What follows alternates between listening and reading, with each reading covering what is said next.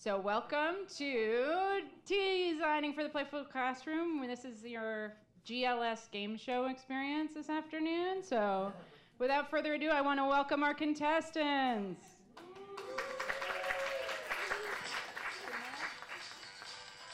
All right. First up, we have from Rochester, New York,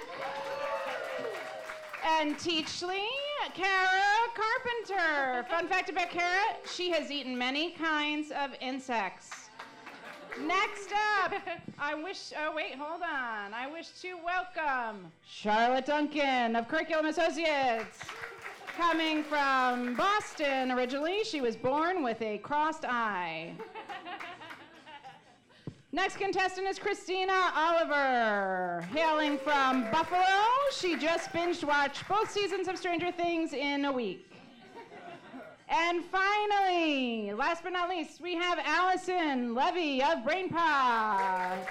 From Albany, New York, she is a former teacher who likes stripy socks. Yay! Let's say welcome to our contestants. Welcome, everybody. As you can tell, we're going to try to do a truly playful session about learning in the classroom today.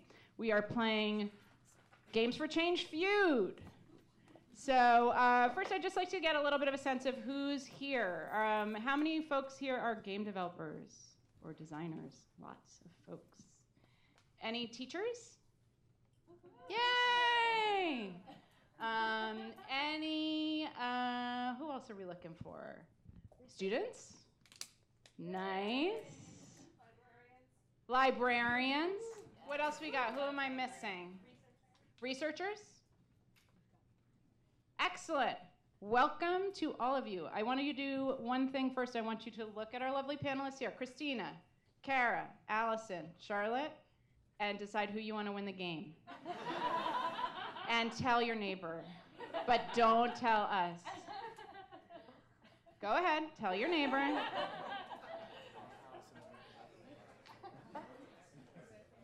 I want all of you to win equally, and we're not really keeping score, so this is an arbitrary question. Okay, so here's how this game is gonna work. We came up with a bunch of questions around playful learning experiences in the classroom, and we sent them out to teachers for a survey. So our survey says, I was very happy that I found this image from the original Family Feud, but this is not one of our questions. So what we're going to do is you guys are going to pick the topics we're going to cover, and then we are going to read off questions related to those topics. Our panelists have some pieces of paper with letters on them. They're going to reveal their answer after 15 seconds, and then I will reveal what the survey said. Let the games begin. Let's get into it. These are the themes that we explored in our survey. So we have design, meaning how do you design these products? Working with teachers and students, professional development, technology, adoption and implementation, and assessment and impact. So over to the audience, what topic? This is like the Jeopardy category you get to call out. What do you want to talk about first? Assessment. All right. Loud researchers. All right. Except for you're making me go all the way to the end of my slides, but I'm going to forgive you. All right. Assessment and impact. Don't cheat. Okay. 15 seconds. What phrase best represents how you think about games and assessment? A, what do you mean assessment? Games are just for fun. B, games should be accompanied by a more traditional form of assessment, like a multiple choice quiz. C, gameplay is a form of assessment in and of itself. D, games should always be accompanied by an essay. E, other. You guys don't need 15 seconds by the time I finish reading the question. No. All right. 1, 2, 3, reveal. A lot of C's. I can't see Allisyn and Charlotte's answer, so everyone had a C. Well, let's see if you were right. Sorry, gotta get my assessment. Survey says C. Good job, everybody. Ding, ding, ding, ding, ding. Gameplay is a form of assessment in and of itself. That was 87.5%. Only 2 people answered games should be accompanied by a quiz, which is hilarious. I would like one of our panelists to just talk a little bit about this topic. So I'm going to go to Kara first. So at Teachley, we do math games for elementary schools, but we sort of describe it as formative assessment data for teachers coming from kids' authentic gameplay.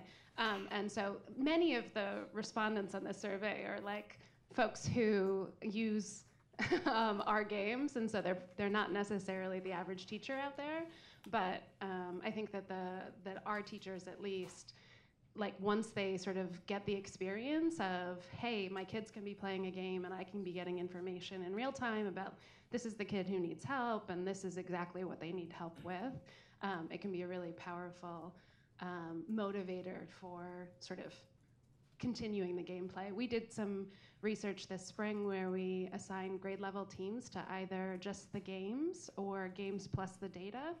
We actually found that teachers in the games plus the data group continued to play 70% more than the teachers in the other group after the coaching ended.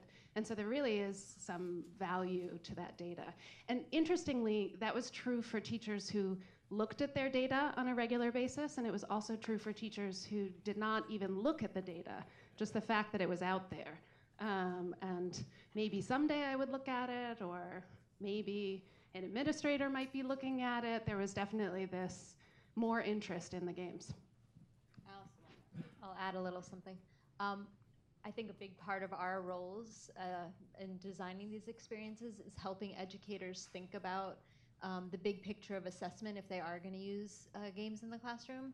And I think it's important to keep in mind that it's not just the actual gameplay itself, the students engaged with, in this case, digital games, but also what's happening around the games. So a practical thing that you can consider, since there are many game developers and teachers in the room, are things like pause points in the games, teachable moments, where you might facilitate by asking a question or pausing the game and inviting kids to share strategy that they figured out, or reflecting and debriefing after the game, asking students, what's one moment in the game that you got stuck, and what would you do about that, or how did you overcome that moment? So looking at the big picture, not just the actual in the game time, but what's happening surrounding the game. All right, moving on to our next question. The following are valid demonstrates. Somebody messed up their slides. The following are valid demonstrations of a game's impact on students. A, noise level in the classroom. B, discussions that happen during and outside of gameplay. C, dashboard or other student level performance data. D, creation of a product or culminating event. E, brief written reflection. And as I give these folks a couple moments to think about that, a lot of these questions we asked sort of check all that apply. So we had most popular answers, but there are multiples, and I'll point that out where that happens. Do, do, do, do, do, do, do. Do, do, do, do, do. Do, do, do, do, do, do, do, do, do, do, do, do, do, do, do, do. Allisyn's hacking the game already. We just started. All right. What do we got? B, B, B, F. I couldn't pick one. Yeah. Well, and yeah, who wrote these questions? It was a close one. A lot of B's, a lot of C's, but definitely more than, so we had a 19 teacher survey. At least 7 teachers answered each one of these. So well done, panel. So far, so good. So who would like to talk about that? I'll talk about that briefly. Something that I find really interesting about B discussions, something you can't get from something like, well, you can get it from an essay a little bit, something you can't get from a dashboard is that sort of emotional reaction that students are having. Are they talking really excitedly? Do they want to talk to multiple people about their experience? Can you see any sort of stress in their response? Those sort of affective things that you can't really get from that hard data. You can get from those conversations, which is super fascinating.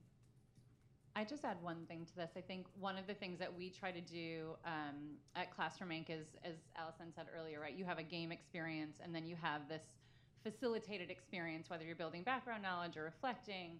And I think one of our goals is to really provide the tools, the rich questioning, so that educators don't have to kind of come up with that on the fly, right? So really designing for those higher level thinking and higher order thinking skills within the content, outside and obviously inside, but outside of the game experience to really get at this piece. Excellent. We have one more assessment question, and then we'll pick a new topic. Would you use gameplay data, or for instance, provided by a game dashboard, as part of a student's grade? Yes, no, depends on the data, or other. And we had some interesting other responses on this one.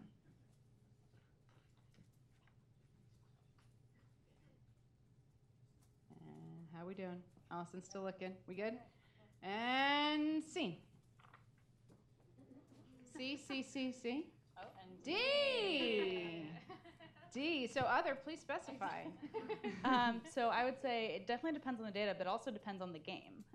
If it's not a game that I think is effectively teaching a certain concept or doesn't approach it the way that I would have liked to, then the data isn't necessarily going to be as useful for me. So being really critical about the whole experience and how that fits into the context of your classroom and your students, that all really matters.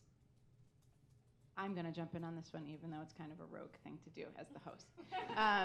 But I'm a game designer and writer and producer, and one of the things that I've experienced is like a horror experience of finding that teachers were transferring scores from games I created into their kids' grades.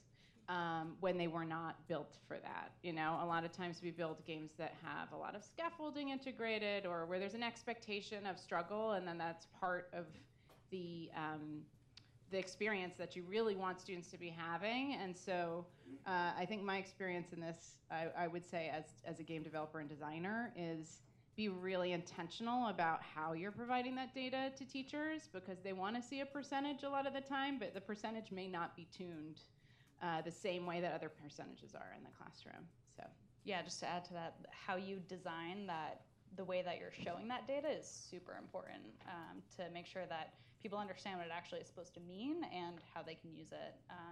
Make sure it's used responsibly, which is very difficult.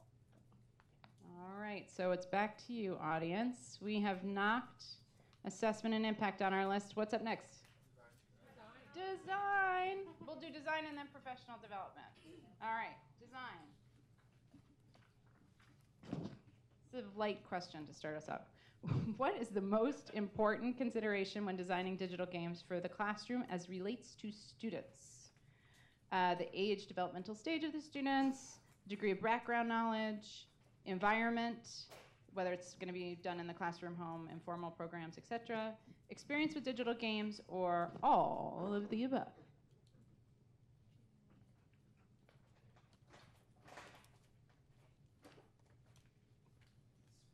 TikTok. Christina, are you ready? I'm ready.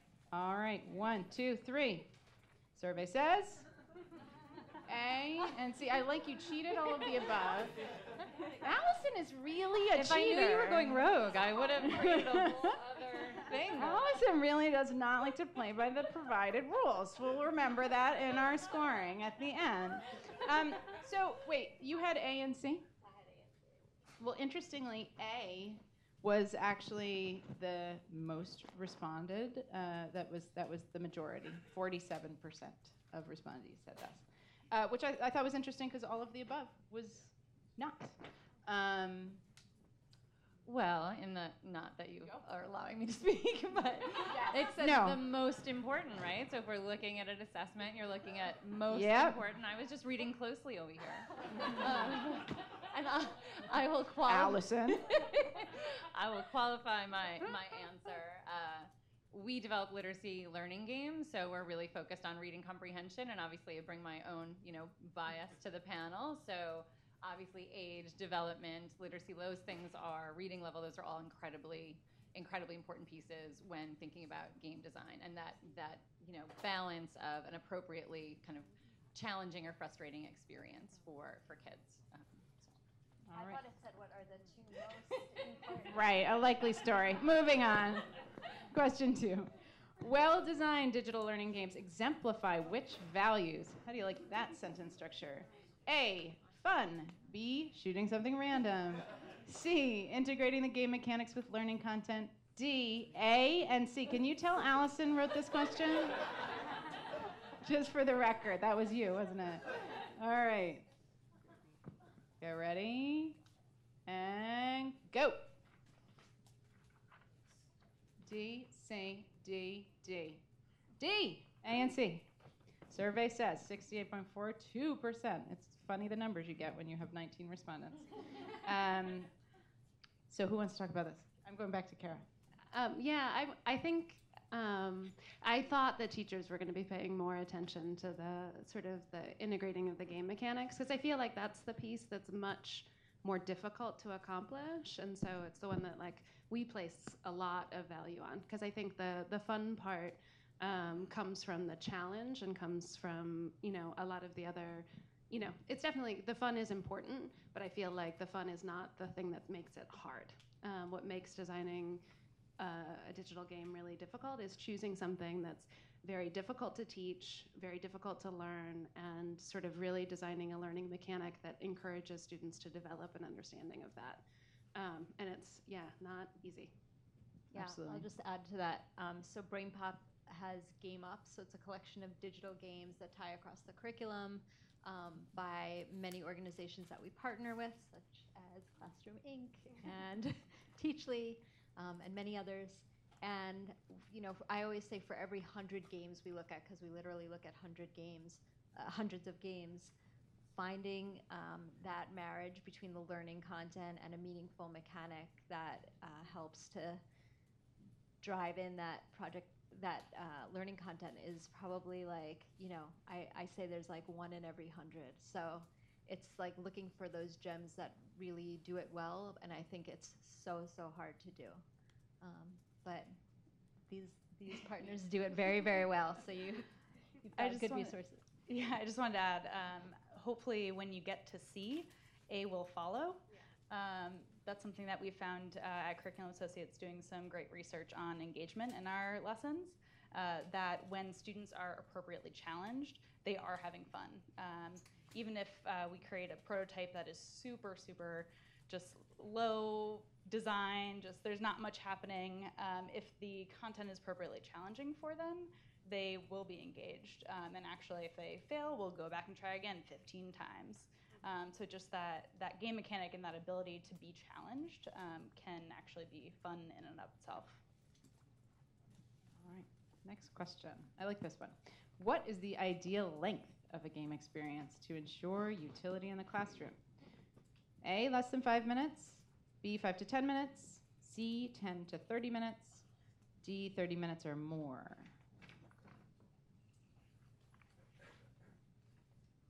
All right, show your answers. C, C, C, C, C. That's correct. Survey says. Ding. Yep, almost 60%. 11 of our 19 answered 10 to 30 minutes. So I thought this was really interesting. I would love to hear you guys talk about this. I did too. I actually thought this. Oh, you have a question. Oh, yes. What is the age range that the teachers surveyed were teaching? So as Kara said, we're surveying teachers that are in our network. So, but that's a very broad range. I mean, we're going from elementary up through at least middle school. So it's definitely a probably more game savvy part of the teacher community, but we do have a pretty wide range of ages that we're talking to folks about. We have lessons for kindergarten as well. Yeah. bring it down. So I was just going to say that, you know, it's no great information, right? 45 minutes, right? You have 40 to 45 minutes within a classroom class period, and so it's so funny because I actually thought most folks were going to say B. That was where I was kind of falling out at.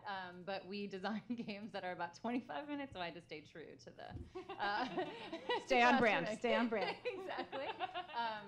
But the beauty, I think, of any great game design experience is that actually you can hop in and out, that you don't have to be committed to 30 full minutes, right? That may not work for a wide variety of our learners. And so from a game design standpoint, you shouldn't have to do 30 minutes and then, for that game experience. And I will say that is something that we've designed for, that you can kind of pop in and out, though the experience is really around 25 minutes is like the sweet spot for. Also feels very dependent on the content, right? Of course. And the age group. Of course. Yeah. And I think, in reality, a 45-minute class period is really like 28 minutes of like quality time once they come in and get settled, and you do a little intro thing, and this is what we're going to do, and then the setup.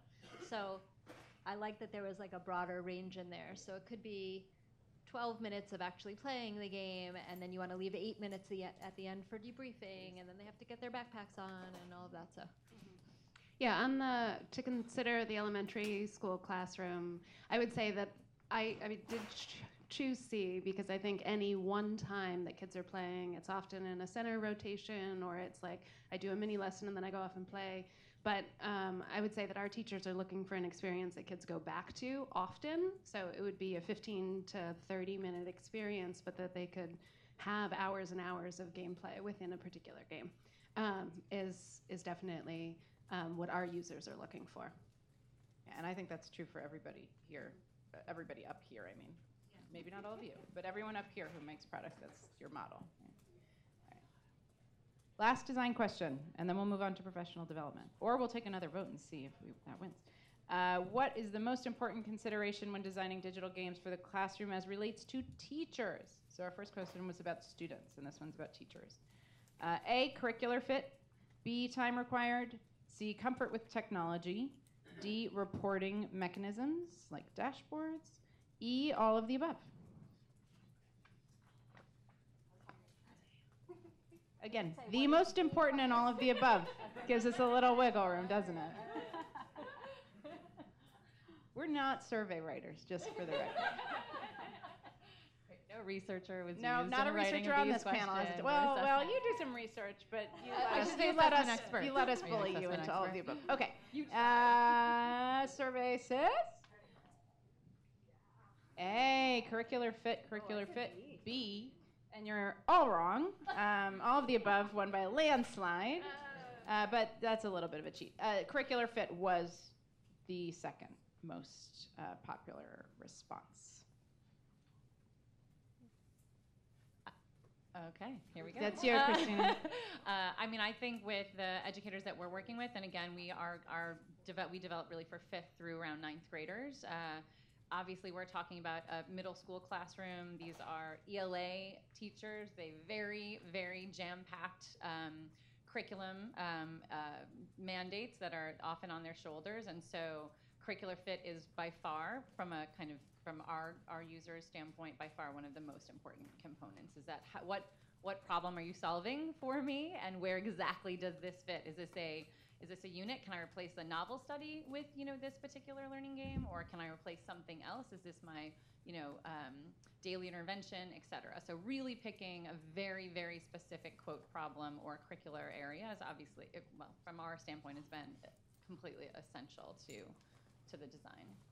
All right, I think we're going to move into professional development because we're time is getting close. What? Yeah, of course. Does curricular fit have to be built into the product, or do you have to provide teachers with the vision for the curricular fit for your product? Because Minecraft has no curricular fit and is used in 11 gigabillion classrooms with great curricular fit. Yeah, that's a Because great they question. had a vision for it. So does your product have to have curriculum fit, or do you have to be able to help with a vision for it, is my question. I can talk about it a little. I love that point. So I think with something that's a little bit more open-ended and sandboxy like Minecraft, you want to provide at least some examples. Here's what it looks like in a social studies classroom with middle schoolers. Here's what it looks like doing a lesson on digital citizenship with 2nd graders and building community. So you want to provide some vision. Sometimes, like when I was teaching, I remember searching for games about multiplication. So I would Google 4th grade plus multiplication plus interactive plus game, and you get a zillion results. So I knew I was looking for something to fit into the unit that I was studying on multiplication. So I think it definitely depends. But if you have something that could have multiple applications or is kind of a bigger picture context, You want to paint a picture for teachers and paint that picture in multiple ways. So some teachers want the I keep hearing about Minecraft, but I don't know where to get started. So you want to provide a little more scaffolding with that. Some teachers just need to see a 30-second video or read a little bit of a tip or example of how one teacher is using it, and then they're like, okay, I got it. I know exactly how I'm going to tailor it to work in my context. Okay, great.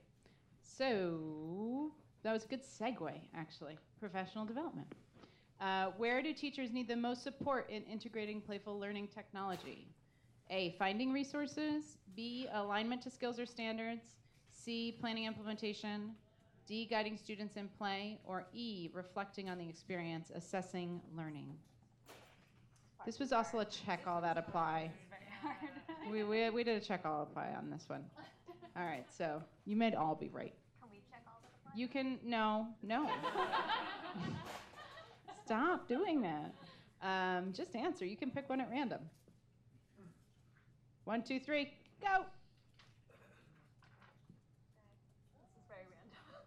A, C, A.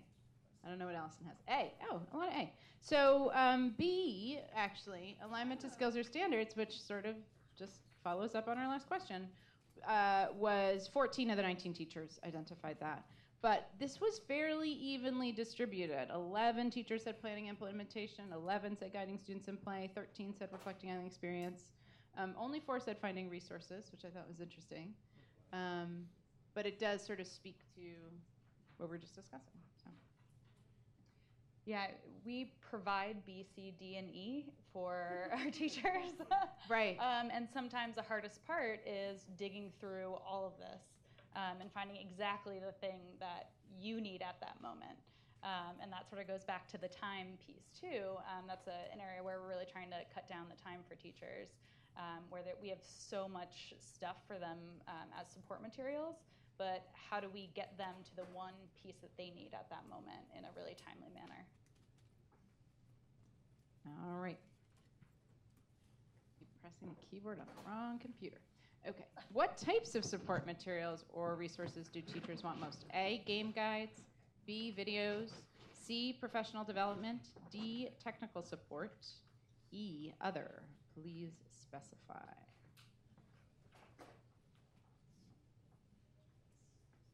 Ready?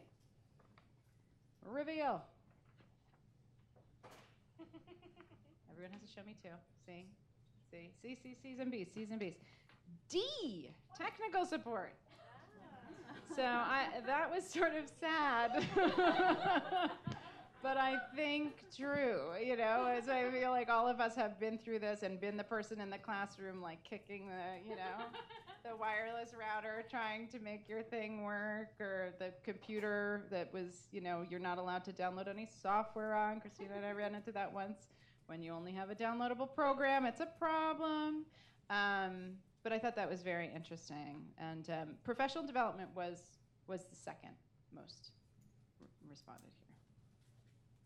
All right, I'm going to do one more professional development question.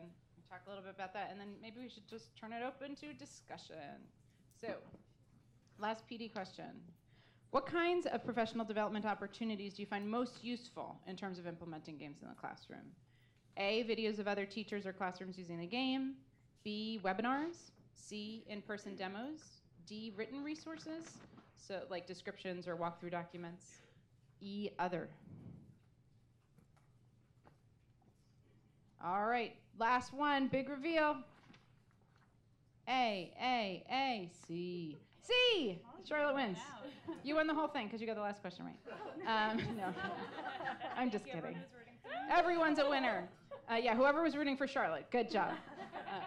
So in-person demos was the winner here, and I think we have several organizations that actually do that here. So it might be interesting for you all to talk about that for a sec. Yeah. You want to go first since you won? Sure. I'll be using this for the rest of the day.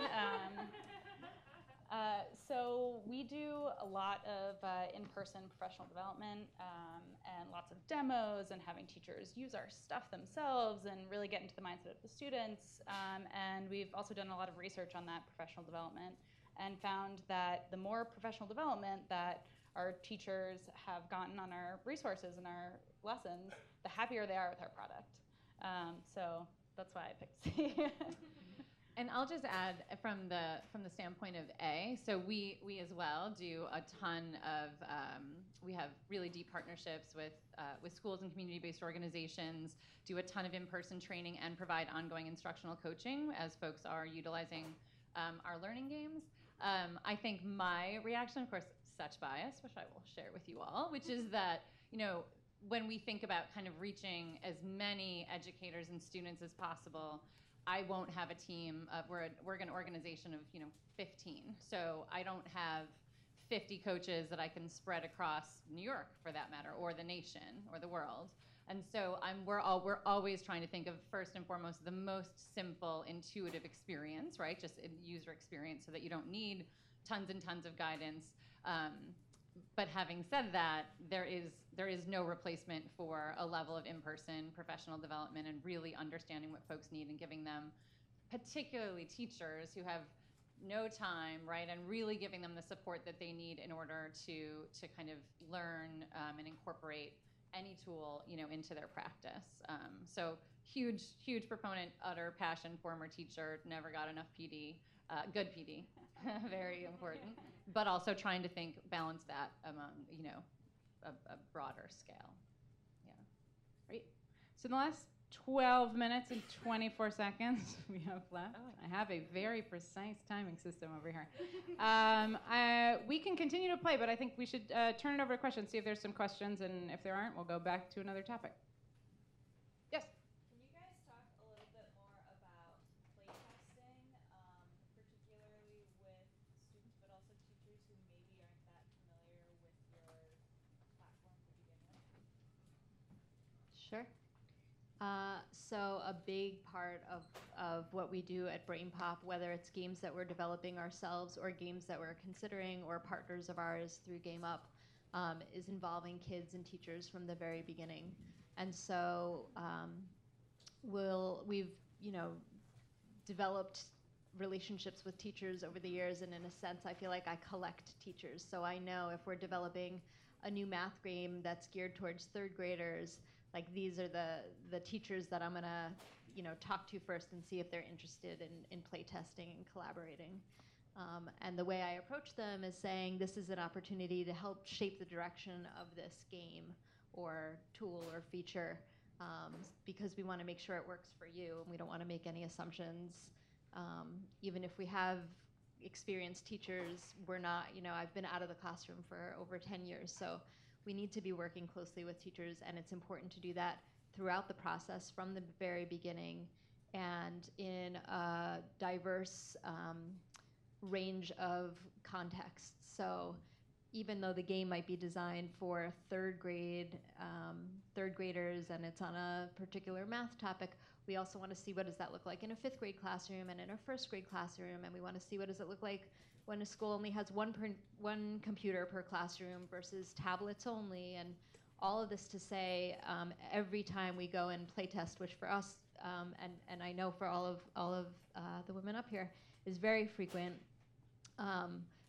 The lesson that I feel like I learn over and over is how important it is to design flexibly, because you really can't assume that your game is gonna, or that the people using your game are always gonna have a class set of tablets, or that it's gonna work on Chrome, even though it, works perfectly on Mac, because that's what you've been testing it. And so testing in a range of scenarios and a range of devices with a range of learning styles, with a range of teachers, both teachers who are experienced in game-based learning and very tentative about game-based learning, helps shape the whole process. Hopefully. And to what Allisyn just said, we did have a question that we didn't get to about what is it safe to assume that will be in a classroom technology-wise. It's like Chromebooks, desktops, and assume nothing won by a landslide. So that speaks to what you were just discussing. Yeah. I'll say the framing of, you're seeing this for the first time. Not many people have ever seen this before. You're making this better for other people. That totally works with students too. Students can get really excited by that notion of, being part of that design process. So that's something that we often say to students when we're playtesting is, you're helping us make this better for other kids like you. So be brutal. And often kids will be a lot more brutal than adults, which is great. We always learn something that we didn't expect. Yeah, I would also suggest really thinking about sort of equity and thinking about designing games that work for struggling learners. That's definitely been our focus. We have a longstanding sort of playtesting relationship with an after-school program, and we specifically try to work with the kids who are really struggling because from our perspective, it just gives us a lot more insight into what supports students need.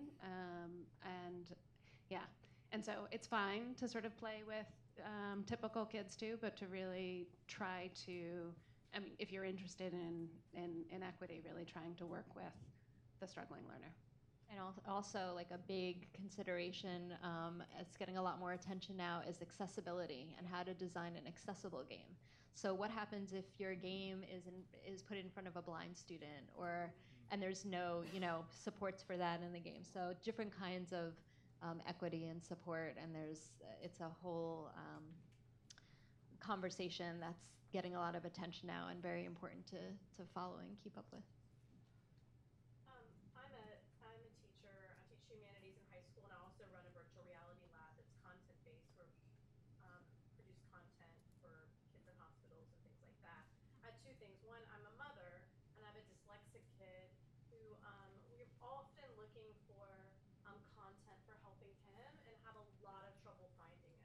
So designers out there, like, please, like, he's 11, and often he'll look for content that will help him, applications, apps, and it'll say, like, it's for a 3rd grade reader, and he's going into 6th grade.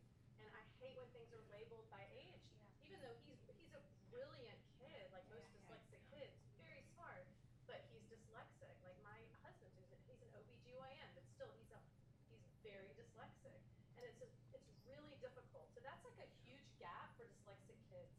There's a school in Atlanta that's called the Skank School. Yeah, that's the name of the school. That is really the name. Not a good name. But they are often looking. It's one of the nation's leading schools for kids with dyslexia, and they're really struggling to find applications. So that's a huge gap. And then the other things I wanted to say, and we use BrainPOP, by the way, all the time, is that really when you're designing, and as a teacher I see this all the time, is often a lot of the games are sit and get. They are just what you do in the classroom, only they're on a digital platform. We see that all the time, and we don't want that anymore. We don't want to just do multiple choice questions that aren't in a workbook anymore, but are just online. We want things that are like Adam Bellows doing, like where we want creation. We want students creating, we want kids producing, and we want kids to feel like they're making real impact in the world. So I just want to say that as a teacher. I don't know if that's helpful, but they want to feel like they're creating something. They don't just want to sit passively and just recall, because we know that that doesn't work. Yeah, that's great. Really helpful. Yeah, the dyslexic font, we've tried that, and that's made some difference, but that's one of the only things we can find. Pay attention to the research, is where I would say to sort of go to as well. Like a lot of issues with dyslexia is actually sort of phonological awareness. And so it's not surprising that the dyslexic font doesn't actually work. Yeah, but there's a lot that's actually kind of that developing sort of auditory sense. But looking to see from the research literature what works can be really important too. And so bridge all of the things that you bring as a game designer, but then really bring in some of the what we know about cognition and learning into it. Which is true across the board, right? Whatever you're designing for, there's research about it. Have you discovered any games or digital experience that your son is like, this is a dream, if only there were more than this? Have you found an example that people could? Not really. Okay. I mean, he loves Minecraft and things like that, but anything with words, he's very frustrated. Actually, there was something he was playing the other day where he had to read it, and I was holding it on an iPad, and I was moving it, and he goes, stop moving it. Even when it's still, it feels like it's moving. And I was like, oh my God. Yeah. Oh God. Yeah. And I do a lot of content creation with virtual reality, and he likes that a lot. Unless they're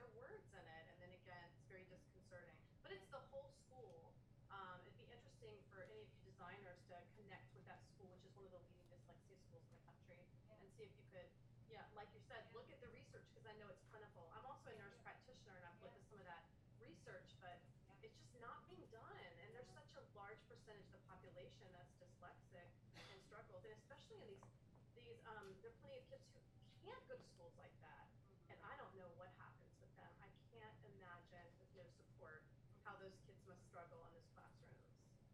I think we have. Screen readers help? Or do what? Do screen readers help? Screen readers? When the program reads material.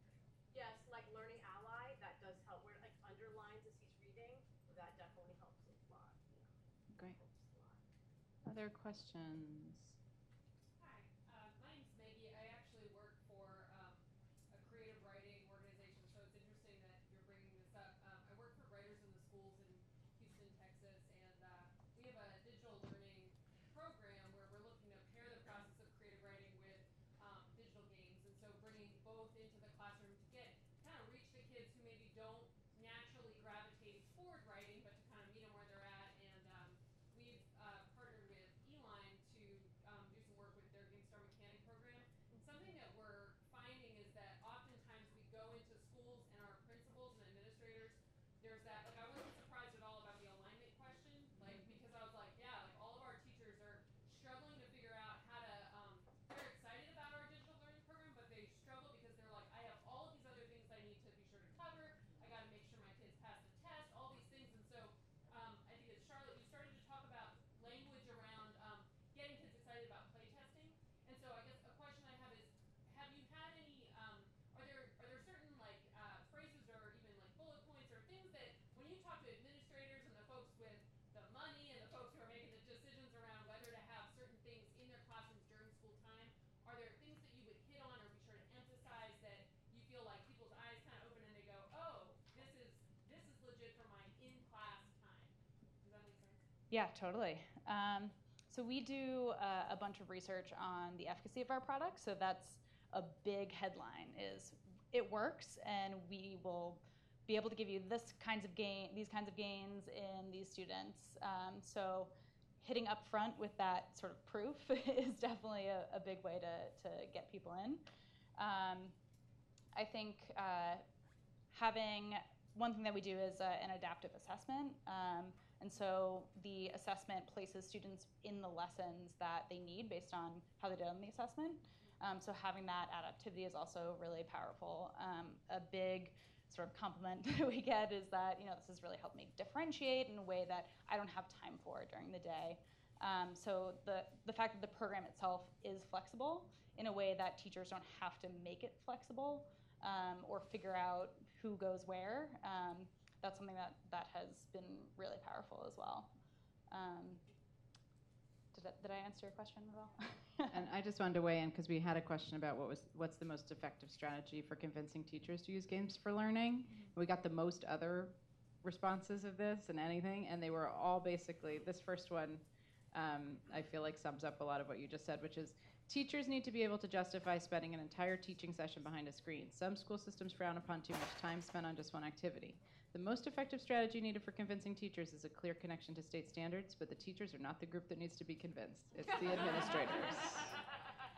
And many people said, it's hard to implement new approaches with no support from the top, especially if money is concerned, right? Like teachers alone teachers want help too. Right, yeah, that top down and bottom up, if you can get both ways, you're pretty golden. But that's super difficult. And one other thing, just to add to that, kind of on the other end of the spectrum, is we always offer, if the kids and the teacher want to do a Q&A, so we try to bring different members of the team and talk about their professions and what their jobs entail and the collaboration that's involved, and have a little time at the end for them to, not only is it cool that you get to meet the people behind a product that you enjoy using, but you also get to ask them, like, what is your job like, and what do you have to have at on your resume to work at BrainPOP? That was one of my favorite questions that a student ever asked. But making, helping them to see, like, if you're really interested in writing or coding or drawing or researching, like, this could be part of your future.